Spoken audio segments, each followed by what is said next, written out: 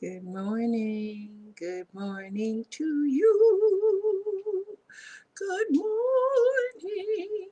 Good morning. Let me stop playing around. How are you? It's Saturday, the 17th of February. And it's one of those beautiful Saturday mornings. I hope you had a very good evening. I hope you slept well. I was in the bed and I had worked, and I said, surely, truly, after working all day long, I'm going to come back home and I'm going to crawl up, put my clothing away and everything, crawl up in that bed, and I am going to enjoy looking up and catching up with uh, some series I've been watching. And I mean, Kevin Bacon that's an actor. You don't get many actors that know how to play a part. And I think it's called City on a Hill, y'all. I just, some things, they go on and they just the same thing, series after series. But I got this, man, I'm hooked on City on a Hill. And I think it comes through the Stars Network or something. There's been quite a few good ones. Also, Raising Cain, that's a good one. And hey, I I enjoy. Uh, that's why I got internet. I don't like TV. TV is redundant and ridiculous. But internet, I pick and choose the time, the season, the uh, episode. I choose. I'm in charge, and I pay for it. Thank you, Jesus. My name is Mother Gail Trailer, and it's Saturday, and this is just in case. I love you. I love you. I love you. I thank God for you. You are my sisters and brothers in the Lord, and you're watching me grow as I watch you grow. Okay? You Facebook constituents, don't think I ain't watching you. Yeah, I am. Iron sharpeneth iron with most of you. Y'all know how we do. You learn something from me, and I'm learning something from you. Mm-hmm. I also, this week, I've heard, I had to listen to T.D. Jakes twice. Same sermon, twice. And he's talking about our influence. Our influence, okay? Oh man, I gotta tell you, I'll tell you a little bit of what he said, what came into my head. And like my mother said, chew the meat and spit out the bones. You know, I wonder why that man has so much influence. It's because he's humbled, number one. Number two, he's a leader. Number three, he paid for that influence. Okay? That man been through something to get where he is today. He's been through something.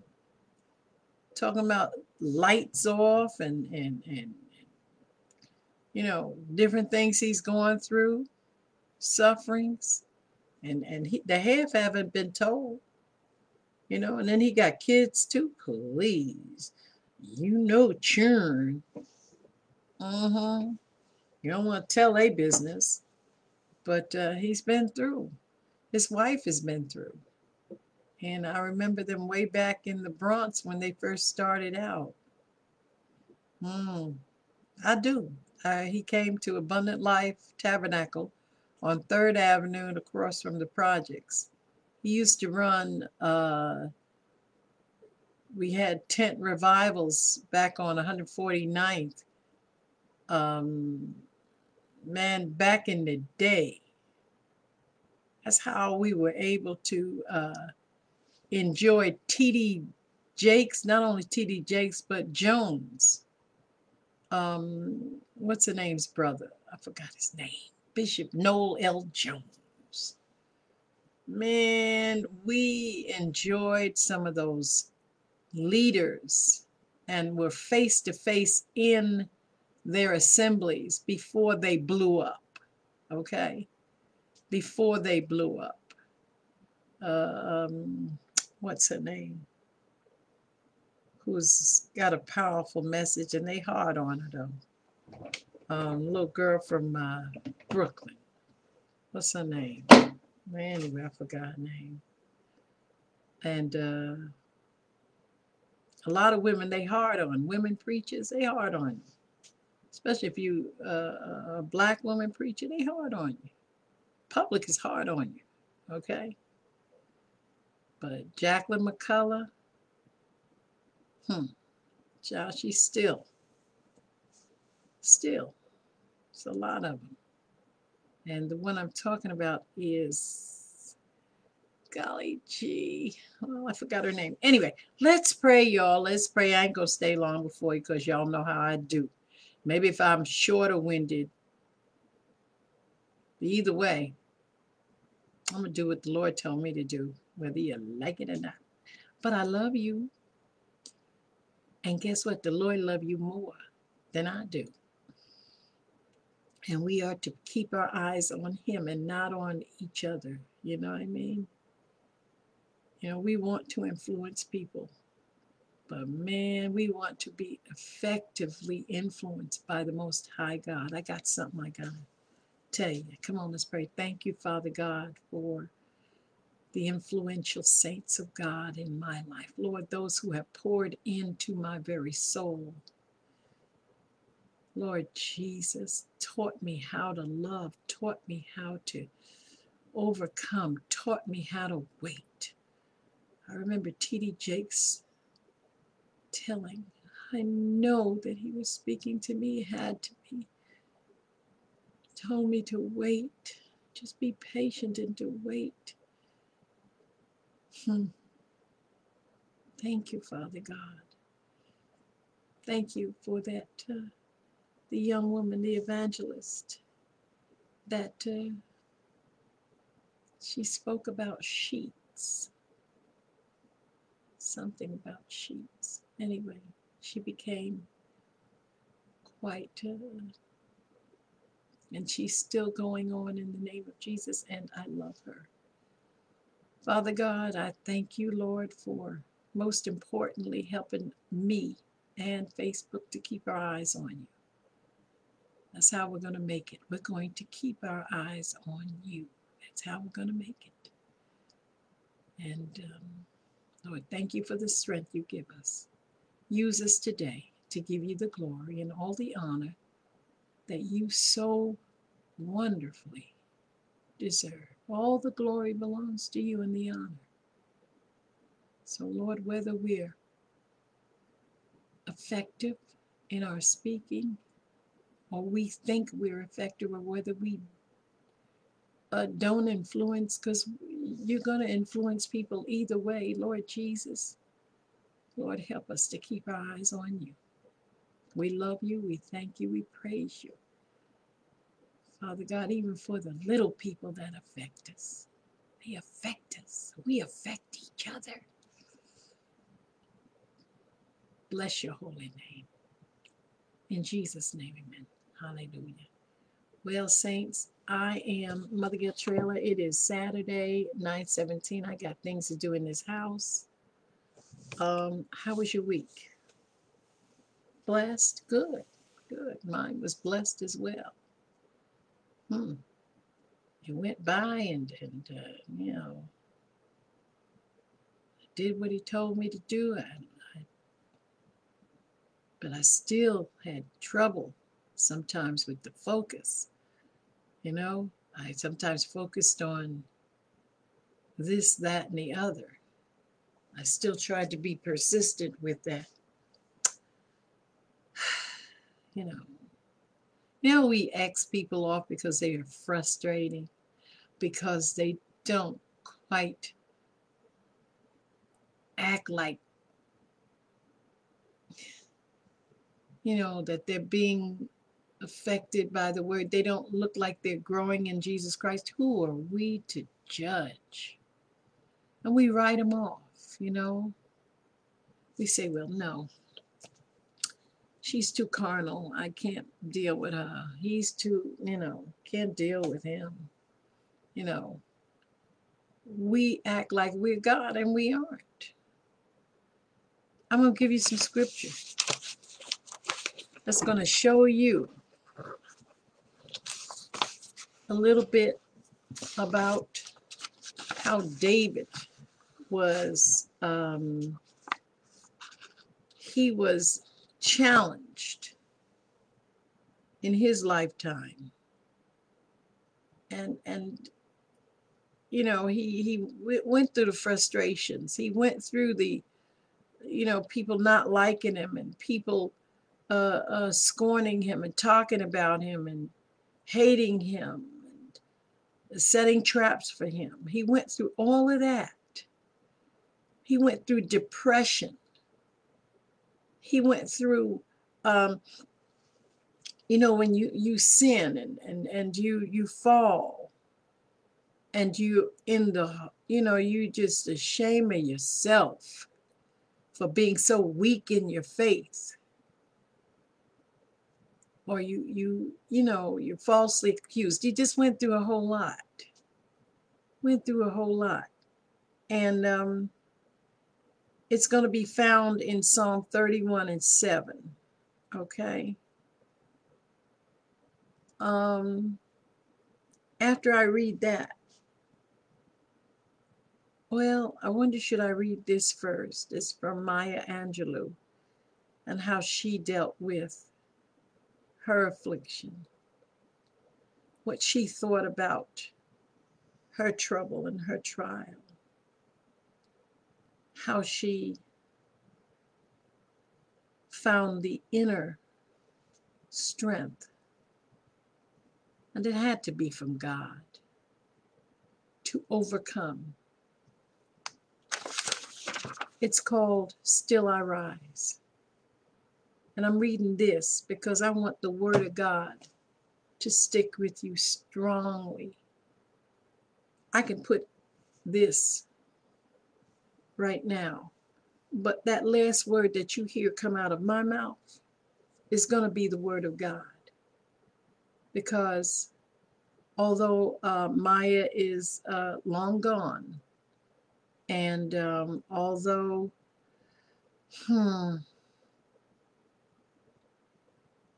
she wrote beautifully, published quite a few books, although she's a woman, although she's black, like me,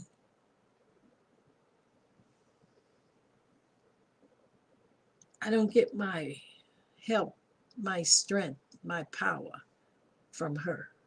I get it from the Word, okay? The Word. And she writes a poem that I enjoyed, and I enjoy it still. Chew the meat and spit out the bones, children. Okay. Maya Angelou wrote a poem called Still I Rise. And it has really affected a lot of people. Okay? Listen to this. It says, you may write me down in history with your bitter, twisted lies. You may trod me in the very dirt, but still, like dust, I rise. Does my sassiness upset you? Why are you beset with gloom? 'Cause I walk like I got oil wells pumping in my living room, just like moons and like suns with the certainty of tides, just like hopes springing high, still I rise. Did you want to see me broken, bowed head and lowered eyes, shoulders falling down like teardrops weakened by my soulful cries? Does my haughtiness offend you? Don't you take it awful hard? 'Cause I laugh like I've got gold mines digging in my own backyard. You may shoot me with your words. You may cut me with your eyes. You may kill me with your hatefulness, but still, like air, I rise. Does my sexiness upset you? Does it come as a surprise that I dance like I've got diamonds at the meeting of my thighs? Out of the huts of history, shame I rise. Up from the past like rooted in pain. Up from the past that's rooted in pain, I rise. I'm a black ocean leaping and wide, welling and swelling. I hear in the tide, I bear in the tide. Leaving behind nights of terror, fear, and fear I rise. Into a daybreak that's wondrously clear, I rise. Bringing the gifts that my ancestors gave, I am the dream and the hope of the slave. I rise, I rise, I rise.